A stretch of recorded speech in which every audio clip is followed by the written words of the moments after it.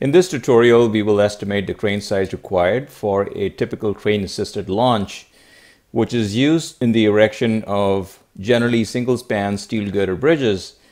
The girder structural steel, generally a pair of girders, are launched from behind one abutment and assisted by a crane positioned behind the opposite abutment through a cantilever tip support. Typically, the system is launched up till mid-span. After that, the crane starts assisting and providing a tip support. And as the radius of the lift reduces, the pick weight keeps increasing until the girder gets to point B, where the crane then also assists in setting that end of the girder on top of the permanent bearings. Before we get into working on this procedure, let's define a few variables. The span length is capital L. The distance of the CG of the crane from point B is small a. The distance of the pick point from point B is small x, which means the launched length from point A would be equal to capital L minus x. If at any point you'd like to refer to any of these variables, you can go to the top section right here and you would get a description. The first thing we're going to do is write down the girder bending moment at half launch. This is when half the girder system has been launched, and at this point we would assume that the crane is not providing any tip support. So that moment, and we'll call it M max, because we would assume that the girder system would not see a demand greater than this throughout the entire launch process.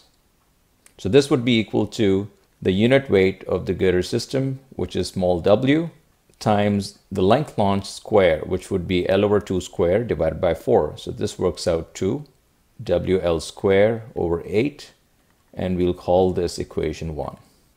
Next, we'd write a general equation for bending moment when the crane starts assisting, assuming the pick point is at a distance x from point B. This would be equal to the negative moment from the cantilever, which is the unit load times the cantilever length squared divided by 2, minus the positive moment from the tip load, which would be equal to the load P times the cantilever length. And we'll call this equation 2. Now we'll make an assumption that the critical location for crane capacity occurs at a distance x equal to L by 4.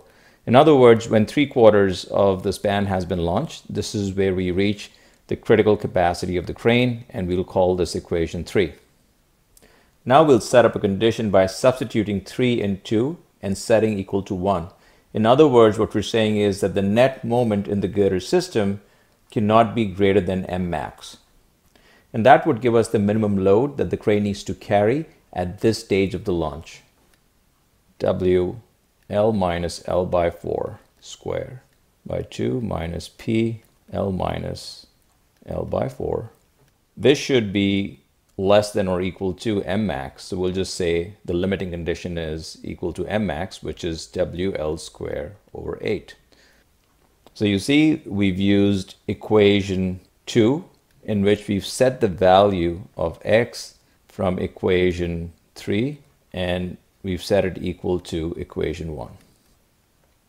All right, so now if we do the math and we solve for P, we get P equal to 5WL by 24.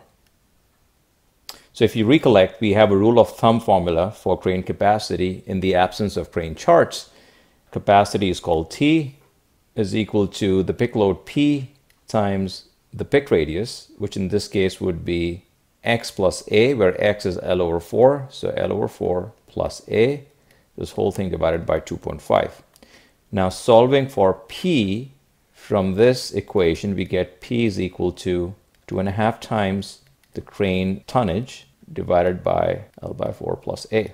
So let's call this equation 4, and this is equation 5. So now what we do is we set two formulas for P that we have in equation 4 and 5, and we set them equal to each other, and we solve for T.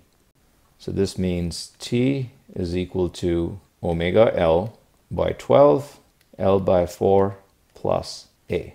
So this would be the general rule of thumb formula we can use to determine the size of crane required given the span length, the distance of the CG of the crane from the center line of bearing, and the unit load of the girder system that we're launching.